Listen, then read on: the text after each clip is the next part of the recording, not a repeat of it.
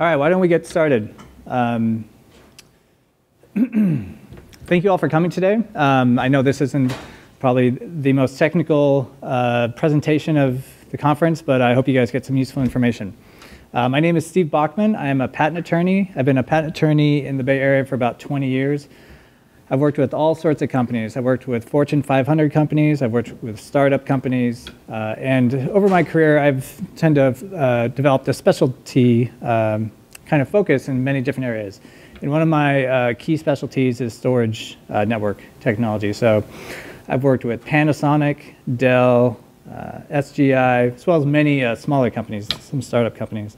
So I have a fair amount of experience, and I'm happy to share that information from all that experience with you guys today. So this is what we're going to be talking about today.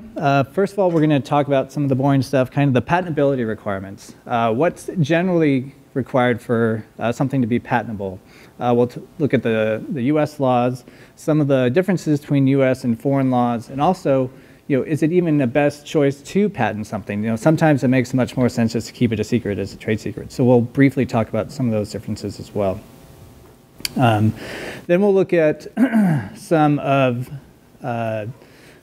the information about storage technology, hardware and software patents. Kind of what is a good candidate for a hardware patent or software patent in storage technology, what you should look for, and some of the emerging trends in protecting hardware and software in storage technology. We'll then look at some of the patent trends that are happening right now in storage technology, and then we'll just kind of go into some of the IP practices of the industry-leading storage technology companies. So these are some like tips and pitfalls that I've implemented and learned over the years, and that I know a lot of these bigger companies do, just to make sure they get the most value out of implementing their patent program. So let's take a look at the requirements for a US patent. So a US patent needs to be novel, non-obvious, it needs to be patentable subject matter. So the novel or new requirement is pretty straightforward. Almost anything an inventor comes up is probably going to be new because they invented it because they can't find a solution anywhere else. For something to be new, there just must not be anything exactly like it. So the non-obvious part is a little bit more tricky. So an invention is considered non-obvious in light of the prior art, which is other inventions or published information, by anyone skilled in the art. In most cases, one of the key questions asked is, was the invention obvious to try in light of what's already out there? So it's a very gray area, and although it's supposed to be objective, it's subjective. What's obvious to someone isn't obvious to somebody else.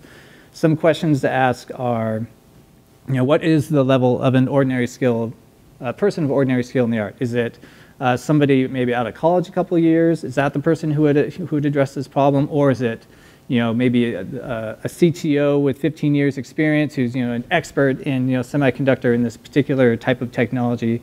These are all different factors to consider. I don't want to spend too much time on it, but this is just one of the requirements to think about when you're deciding whether or not to move forward with a patent. And then an invention would need to be patentable subject matter.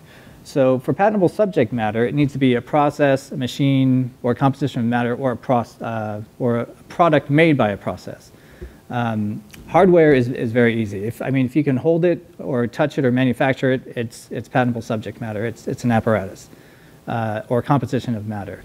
Software is where this issue really comes into play, because there was a case that really questions software patents based on whether or not they're patentable subject matter, and we'll get into that in a little bit more, in more detail in a little bit.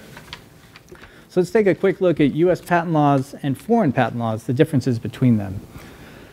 So US patent laws in 2014 recently came into line with foreign patent laws in that it's the first to file. So if two people invent the same invention, no matter, and they did it completely independently, no matter when the first one invented and when the second person invented. A first person may have invented something 6 months or a year before another person invented it. If another person didn't copy them but invented it on their own and beat them to the patent office, they have the rights to that patent. If the person who invented prior implements that invention on their own and doesn't release it to the public, then that is a defense if they're sued by the person who later files for the patent and gets it, but they have to be actually using it commercially in order to have that defense. And that defense only applies to them. It doesn't. So if person A invents earlier, then person B invents later, and person B sues somebody else, a defense to somebody else can't be, well, somebody else already invented it. As long as the first person goes to the patent office, as long as all the other elements are met, they have the rights to that patent. US foreign patents are a little bit more expensive. Once you file a patent in a foreign country, you have to pay annual annuities, which add up after a while, especially if you have many patents. And you have to be very careful about making your invention publicly known if you intend to file for foreign patent protection. In the United States, if you make something public, you still have 12 months to file for a patent. However, you want to be aware, because if somebody else beats you to the patent office, they'll have the rights to that invention.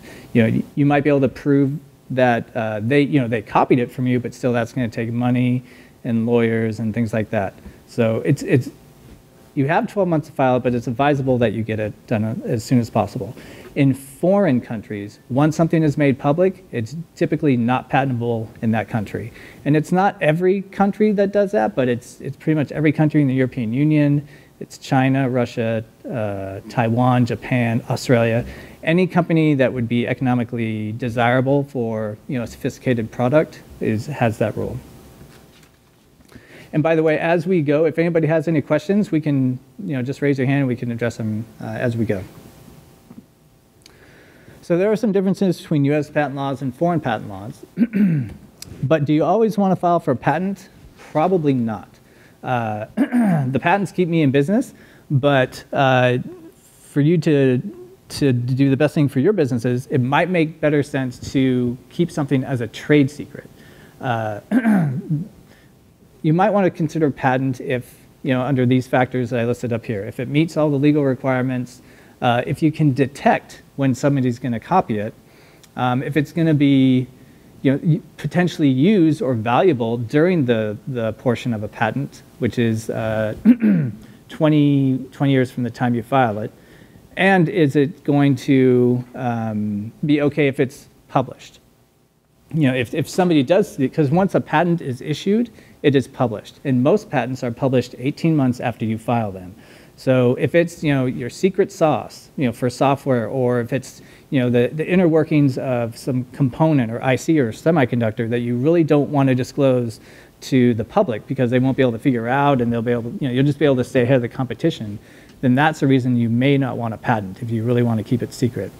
Also, if it's something that's going to have a useful life of maybe just a year or year and a half before things are going to change and it's going to be outdated within a year, or it's going to be valuable for 30 years, 40 years, you may not want to patent it then, just because you might want to keep it a secret for those reasons as well.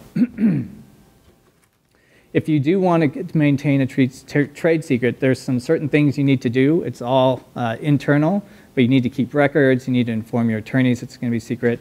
If anybody's interested in learning more about a trade secret program, let me know. I can give you more information later. All right, so let's talk about hardware patents. So what hardware should storage technology companies consider patenting? Well, as we mentioned before, components, chips, systems, and a product that's made by a process that meets the patentability requirements. This can include flash arrays, the whole server boxes, the individual drives, systems as a whole. Anything that's physical and meets those patent requirements and you think might be valuable and it's okay to eventually publish might be a good candidate to make subject to a patent application or patent protection. You also only want to move forward with patents that are valuable to a company and that a competitor might try and copy. Patent applications and implementing a patent program can be expensive. And so you want to make sure you really pick and choose what's really going to be valuable to your company for whatever reason, whether it's to have a patent that prevents competitors from obtaining your content, or for some reason that product is valuable to the company. Another thing to consider is where you manufacture it. I've had many clients that have their parts manufactured in a manufacturing plant in China, and it's very common for these plants to mysteriously shut down and reopen, just down the block. Same people, same technology, same everything, and just start making these things on their own, and just sell them to the highest bidder. Contracts help a lot. Long-term contracts help better. But something that helps out even more is if you at least have a patent pending in that foreign country, that it will help keep them in check. Another reason to potentially consider patenting something is not necessarily you're going to use it against someone, but if you have somebody in your industry that's particularly litigious, someone that is known for suing competitors to try and stop their products or even put them out of business, you might want to consider a patent for defensive purposes. Not necessarily the shield to go after, or the sword to go after someone, but the shield to protect yourself. In that case, if, you might consider, well, we have this flash array that we're doing that's novel for these reasons. We think they might be doing something similar, but with a few tweaks. You don't have to implement an exact technology to patent it. If you can conceive it, and write it, describe it in a patent invention, that's all you need to do. As long as someone skilled in the art, another engineer or CTO or whoever the person would be, can read the application and build that device or component, whatever it is, with just a little bit of experimentation, that's enough to enable that patent application to be valid. So we'll talk a little bit about that more later, but patents for a defensive purpose can sometimes be just as valuable as patents for offensive purpose. And then I have one more bonus one that I actually didn't make a slide on, and this probably applies more to smaller companies rather than larger companies. But if you're a startup or medium-sized company and your eventual exit is you want to be acquired by another company, let's say you want to be acquired by Samsung or some other foreign country, then it can often look much more attractive to that company if you have at least a patent pending in the country of that company. So if you want to be acquired by Kia, you might want to have a patent in South Korea. If you want to be acquired by Samsung, you might want to be, or Sony, you might want to have a patent in Japan or wherever they're located. So, all right. So what software should storage technology companies consider patenting? Again, it's one that meets all the requirements, and we'll get into those the patentable subject matter issue in a little bit. But it can basically be anything. It can be internal code on a component. It can be software that runs on a computing device or that operates in a controller. It can be something that controls an overall distributed system. The software that's maybe on a server or even on multiple servers and communicates back and forth and handles different types of storage systems or devices. It can be as narrow or as wide as you want. Examples: so software-defined storage, artificial intelligence for data centers, virtual server environments, automated tiered storage. It can potentially be a very broad area of software. But software has recently come kind of under the microscope as to whether or not it's patentable based on the Supreme Court case, Alice Corp versus CLS Bank. And this case in particular involved an escrow service. So typically when you buy a house, the buyer and the seller, they go, at least unless you're doing it with these guys, you go to an escrow and say, hey, we're looking to buy a house. Will you be our escrow agent? You give everything to the escrow agents. They make sure everything's in place. They transfer the money. They act as a third party just to make sure the transaction goes smoothly. What CLS Bank International wanted to do was just automate that as a web service. So instead of going into a physical office, you can just have an escrow agent over the web do it. And so you submit everything to the web service.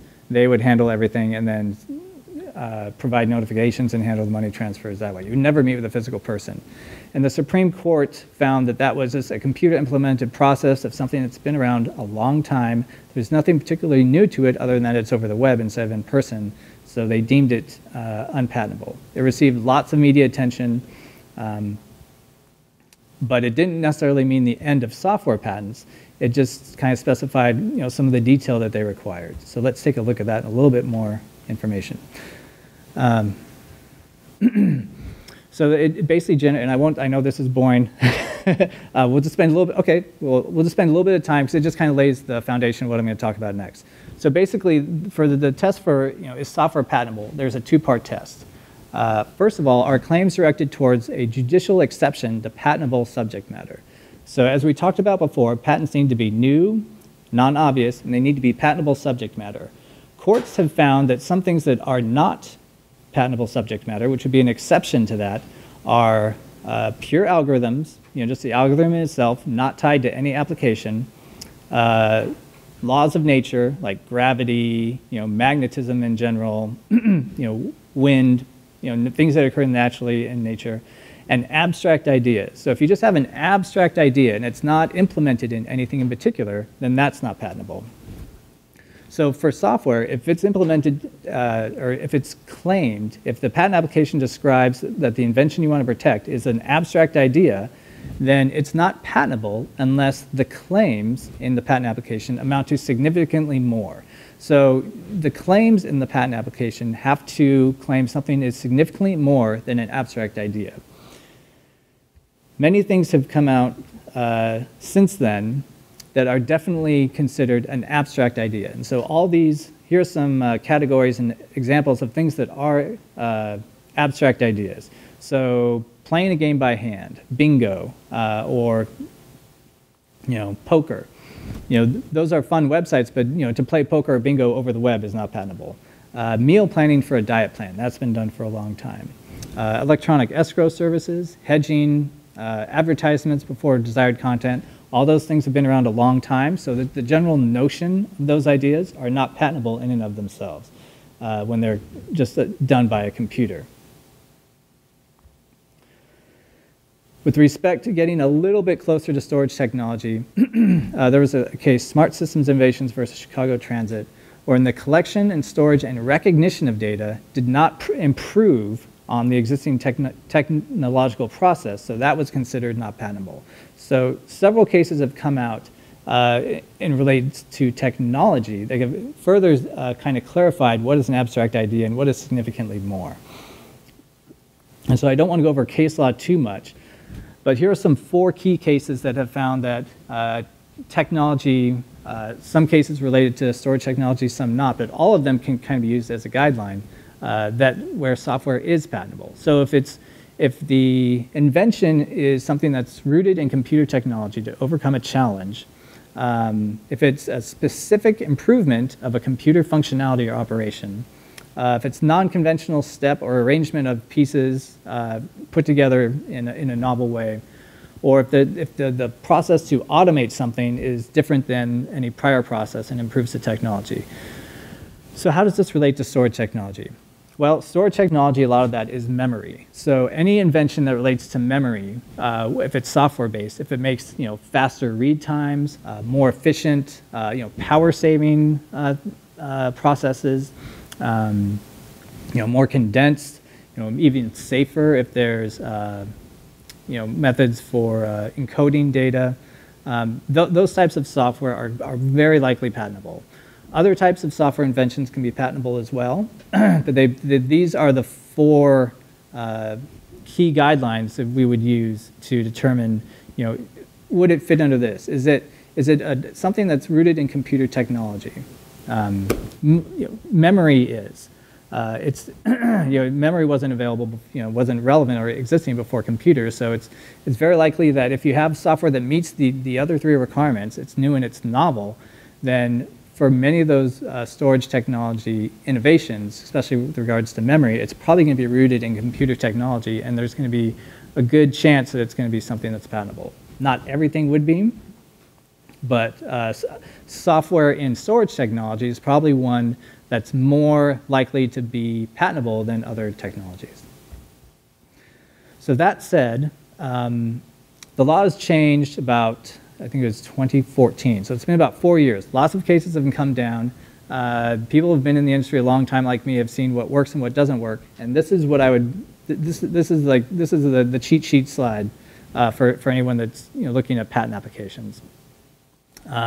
Draft the applications to include as much technical detail as possible. A lot of the times when the patent office says that something is an abstract idea and doesn't amount to significantly more, oftentimes what you need to do is just include more details about software architecture, like this module calculates something and gives it to another module, or the data is here, it's stored and then retrieved more quickly. That detail you add to the claims, it has to be in the specification first. So when you write that patent application, you'd rather have too much information than not enough in the application that you file. And then, as I mentioned, when you draft the claims, it can't be just, there's no high-level broad claims anymore that are going to get through the patent office after this subject matter requirement initiated by Alice. So you need to include more details maybe about the data flow, interaction with software, in particular hardware elements, reference code modules that do certain things or where they're located. Those are the things that are going to make a claim amount to significantly more and therefore more likely to be patentable subject matter. And then, of course, the application and claim should relate to computer technology. It's kind of a given for a lot of storage technology because it's generally done for computers, but it's just something to keep in mind. Any questions on software patents before we move forward to trends? Great. So now we'll look at some trends in software technology patents. It's a pretty small graph I came up with, but I think the slides are available online if you want to take a look at it. But basically what it shows is I looked at Micron, Western Digital, Seagate, Dell, and NetApp. Micron is the red line at the top. They by far have the most patent applications filed, and with respect to the other companies. Most of the companies have stayed pretty steady regarding the numbers of applications they've filed. Seagate rose a little bit in 2014 and then has decreased a little bit this year. NetApp decreased a little bit, but then has increased a little bit last year.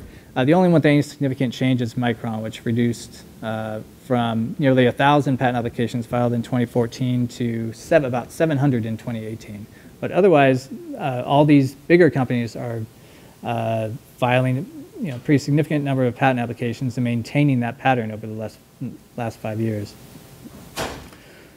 So another question I get very often with storage companies is, what should I patent? What is like the emerging technologies? Well, when I worked with some of these bigger companies, a lot of things that they were focusing were some of these things. All flash storage, virtual server environments, business analytics, and software-defined storage. But the truth is, the innovations are happening, in all parts. Whether it's the read times, how compact the data is, reducing loss, between transmissions. So there are some areas that are up and coming, and those kind of get those are the ones in lights right now. But there's really innovation in all areas of software related and hardware related storage technology, just to continue to make products better and more attractive and faster and cheaper. So, yeah, the trend is that innovation it's just a very, it's an area with a lot of change, a lot of development, and a lot of competition, so there's always been a drive for more improvements in technology. Okay, so now we're going to talk about some of the IP practices I've seen and implemented, and as well I know that are also going on in some of the top storage technology companies. So first of all, keep patent applications as broad as possible. So typically when the process for identifying and moving forward with the patent application is an inventor will come up with an idea that improves something they do or solves a need that a client has asked for, and they have this idea that nobody's done before, and it makes their product better or solves what the client is asking for their system. So they have this idea, and everyone says, that's great, let's patent it.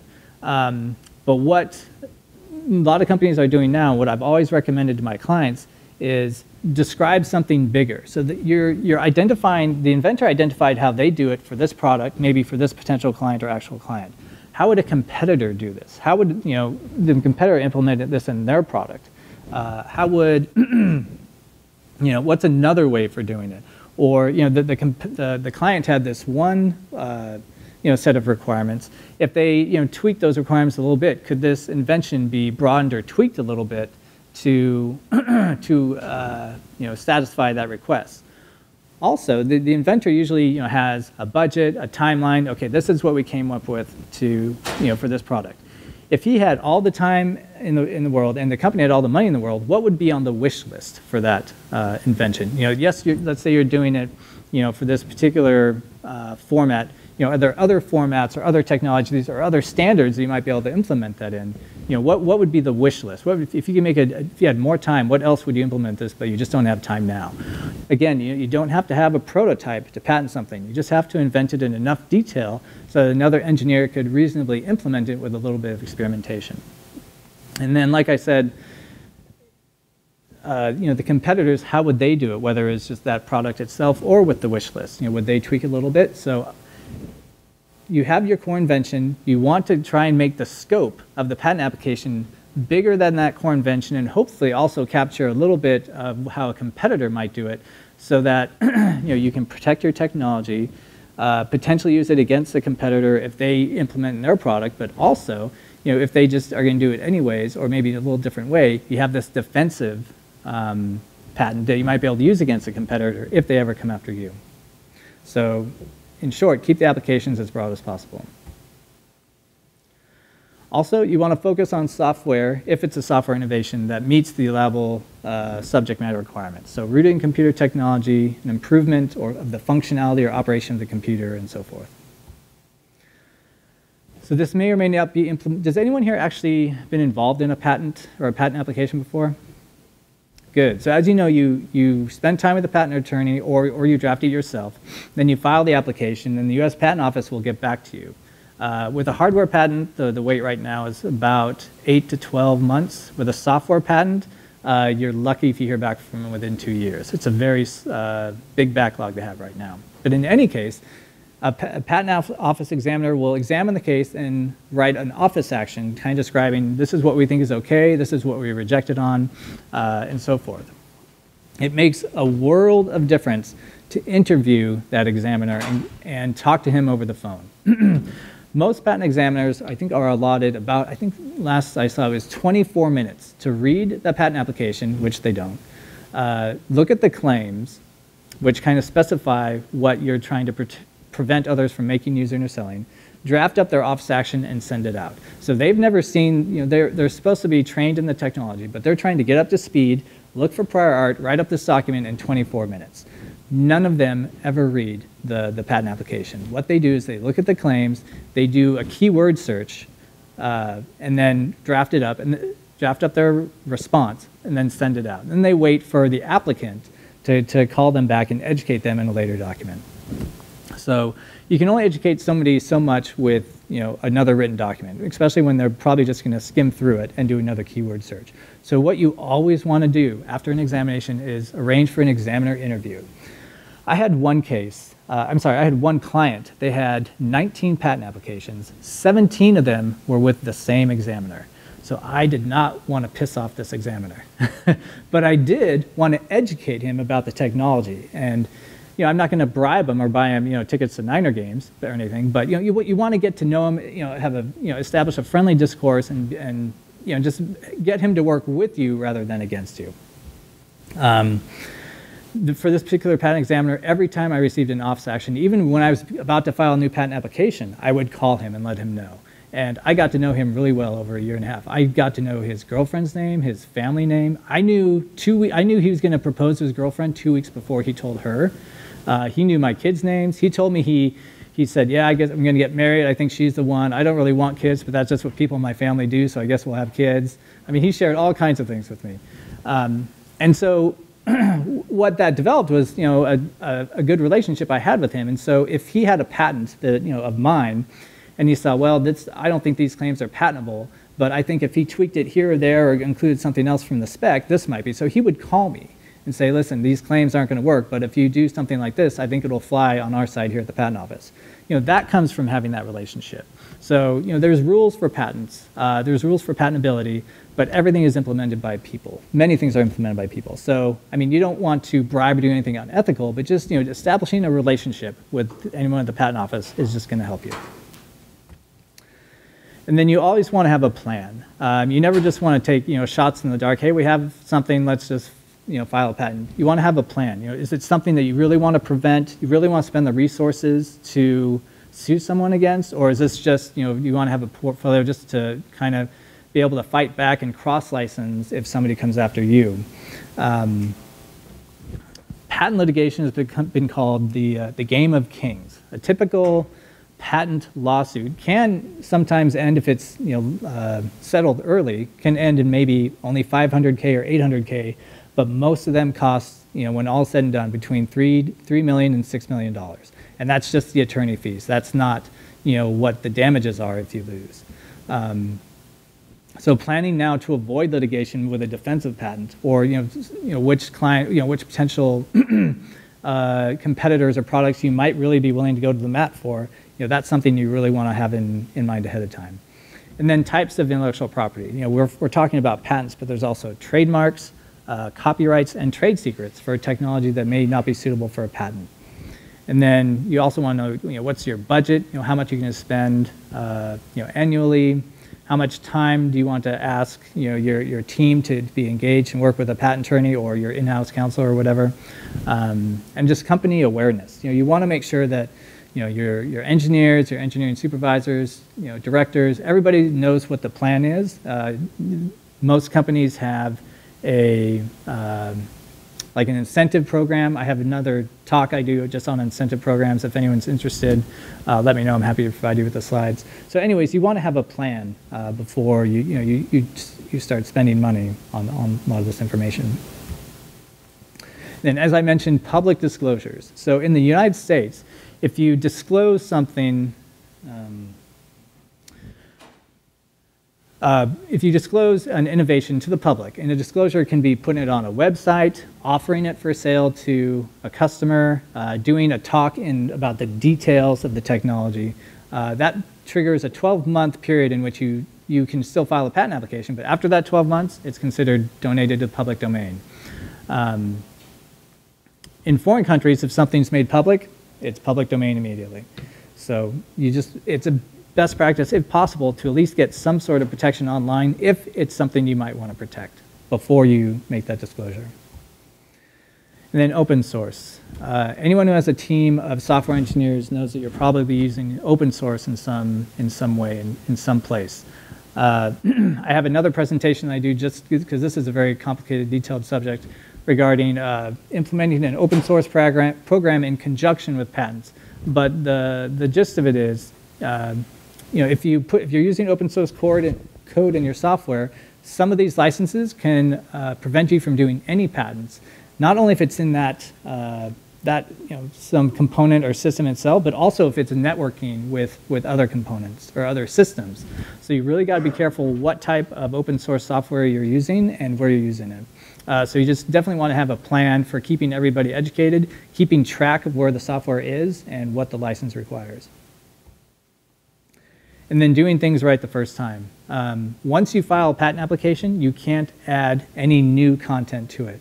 So that's why it's particularly important to include that wish list. If you have your core invention, it's a really good idea just to, is there anything else we could add to this? Even if we're not going to implement it, anything else that the customer would like, or anything else that the team wished they could have done, or that a competitor might add to it. If you can add those things to your patent application, it could be much more valuable, and you're not going to be able to add them later once you file it. So it's important to do that at the time of filing. And then put in the time and money resources to do it properly. I get a lot of calls for new business, and I'd say half of the calls I get are someone that tried to do it themselves or went with 1-800-patents or something like that, and they're not happy with what was done, and they want to know if I can fix it. And the answer, unfortunately, is usually no. If that initial information, all the technical detail isn't in the application when you file it, you need to file a new patent application. And if the contents are already been made public, and if that 12 months has passed, then there's just nothing you can do. So that was about it. Okay. Well, if anyone's interested, I'm happy to take cards if you want to maybe ask me some questions offline. I have cards up here. And then I also have more information on open source and trade secret and foreign app filing that I can email you if you're interested. Thank you again very much. I appreciate it, and have a good rest of your conference.